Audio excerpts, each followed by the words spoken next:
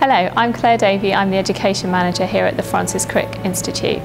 The Crick opened up a couple of weeks ago and we are a big new biomedical research institute here in Camden.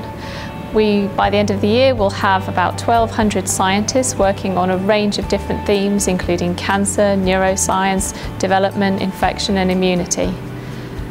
One of the things that characterises our institute is that we have people with a range of different skills and backgrounds working together on projects. So we'll have biologists, chemists, physicists, engineers, mathematicians, doctors, all working together to try and answer these big questions in science.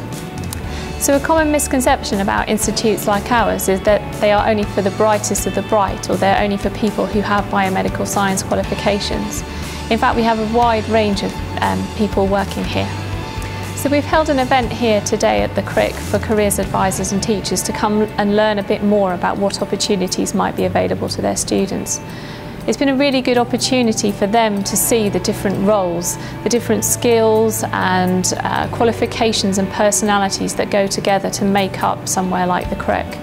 They've seen everything from our very academic route, where there are PhD students who typically have biomedical science related degrees, who are now embarking on the early stages of their research careers, through to people who've come a non-academic route and are very practically focused and are working to support our research scientists.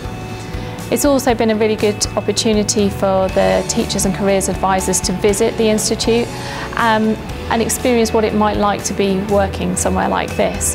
And hopefully also from seeing our public engagement programme, they'll be able to encourage some of their students to come along and engage with the activities that we have here at the Crick.